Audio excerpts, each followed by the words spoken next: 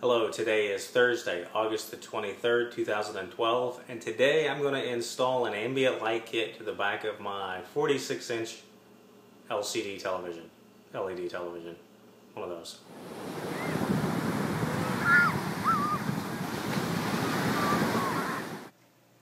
It's daytime and the blinds are closed. This is just a quick clip to show you what it looks like without the ambient light sensor, which is supposed to reduce eye strain and improve picture quality.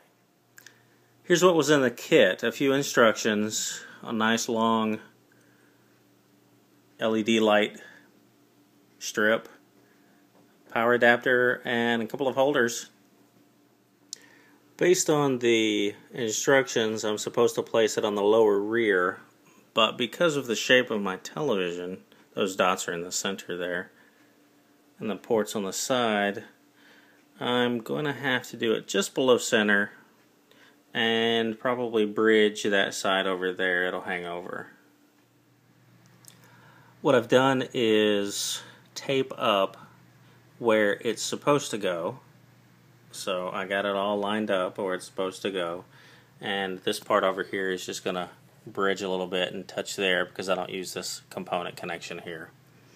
And then here you'll see that I've got a cable clip, and I've wrapped it around it twice to help the rigidity so nothing accidentally gets pulled out. And then that goes down into the switch, which is right here. And then the power cable coming out, I've also got on a clip to do the same thing. And then that just plugs into the wall right there.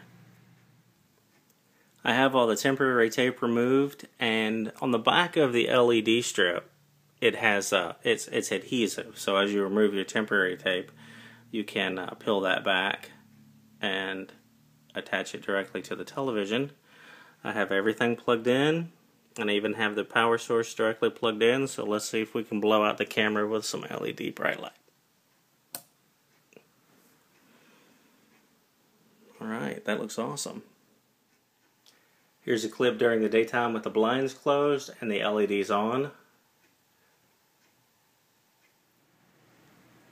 Okay, so it's nighttime, and this is a clip with the ambient lights off.